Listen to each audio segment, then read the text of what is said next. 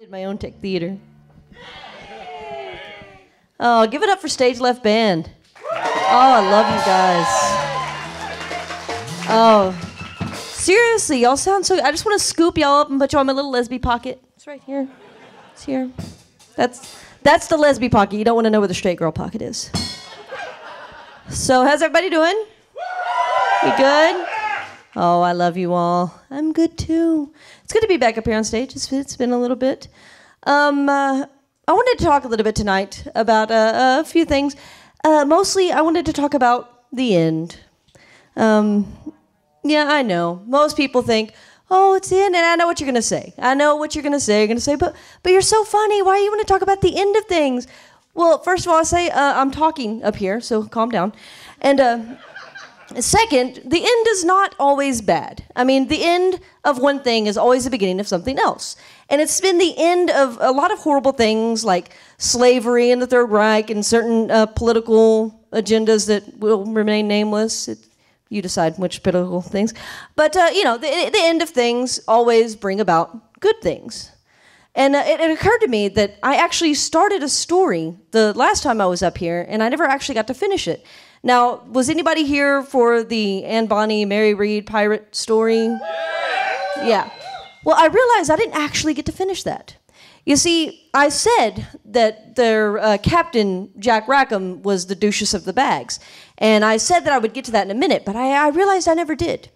You see, what happened was Anne Bonny and Mary Read, for those of you who didn't know, were these two women pirates. They were, out there on the seas doing the same thing the guys were.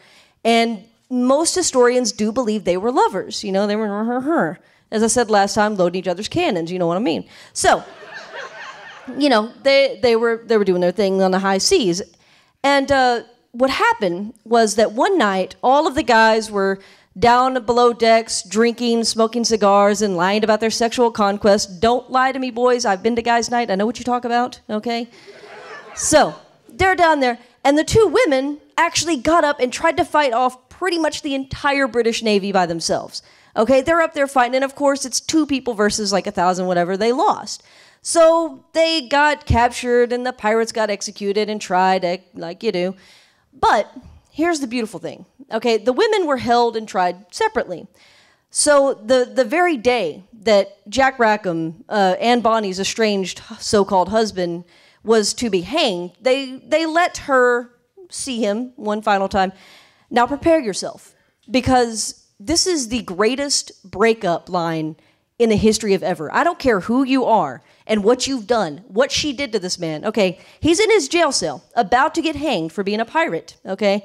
She walks up to him through the bars, looks at him, and says, and I quote, you can look this up, "If you'd stayed on deck and fought like a man, you'd not be hanged like a dog."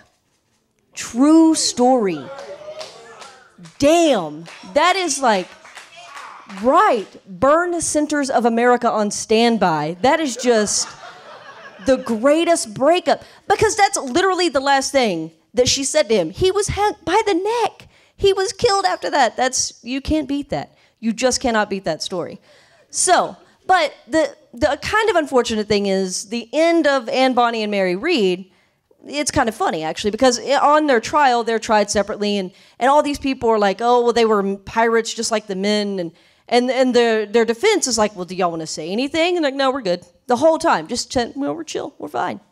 So it finally comes to their sentence, and the judge is like, well, we're about to sentence you to death. What do you say? So they stand up, and again, kid you not, they announce, have pardon on our bellies, and both claim to be pregnant. They got out of an execution with a tabloid headline. How great is that?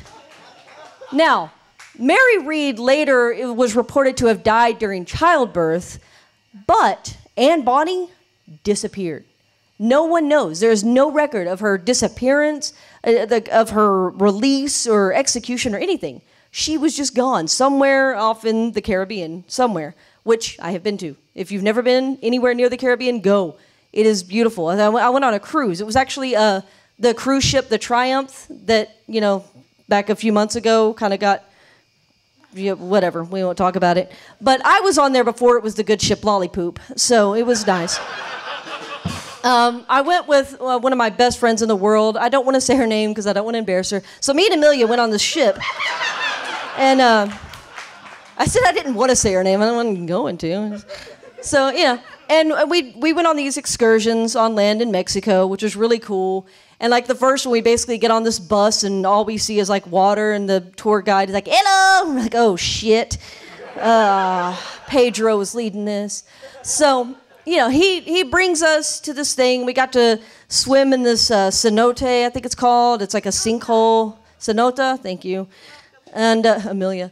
And, you know, it was really cool, and the water was really nice, but the other tour guide, there was a couple, he's like, do not drink the water for you will get sick. And I'm like, oh, that's nice. So, and then some guy, like, kind of in my nose at one point, and somebody asked me, how does it taste? I'm like, it didn't go in my mouth. I'm not stupid. I didn't swallow it. Jeez. So, but I got to swim in that. And that was the only point that Amelia finally agreed with me that the Kraken was a legitimate fear, because this sinkhole has like this giant dark hole underneath it that goes God knows where.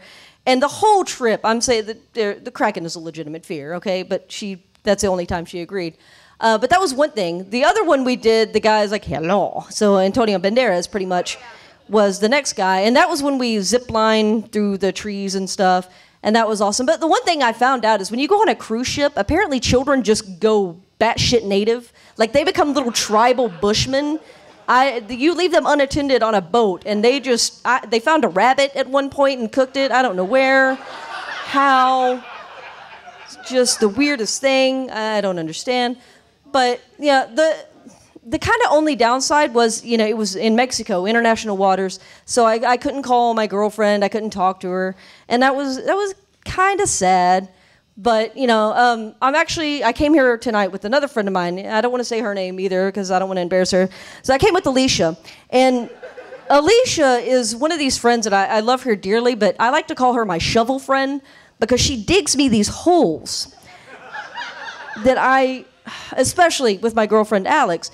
Like this one time we go to the movies and I have this large cup and I'm sitting there and I grab it and like the lid falls off. And so Alicia mentions, oh, well, that's why you're with Alex. You know, you can't handle big things. You can't handle big boobs. My stupid ass, with my love of my life sitting right next to me, I'm going, oh, I can handle big boobs. I can handle some big tits. I tell you what. Okay, I'm going to talk to the guys for a second because I look over and I see this.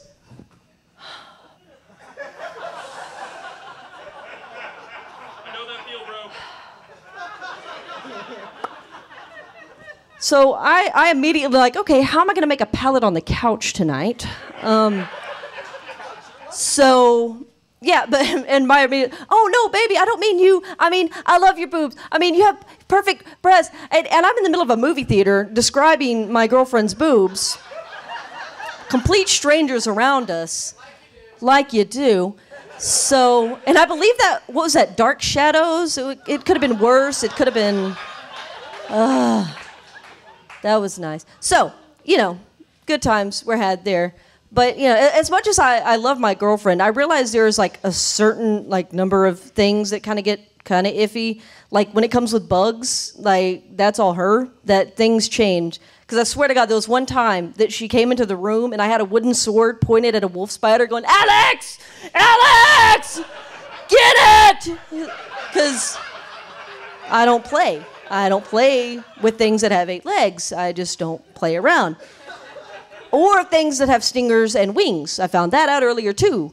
Because we're getting in the car and like this pterodactyl-sized wasp flies down.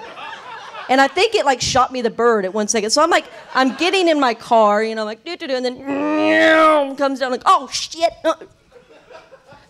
Get it! She's like, shut the door. No, and I realized after the fact, I pretty much left her in that car to die. Because I was not gonna mess with that. So that was one of those moments. I was like, I love you, baby, on your own, soldier. I'm out. So, you know, that was fun.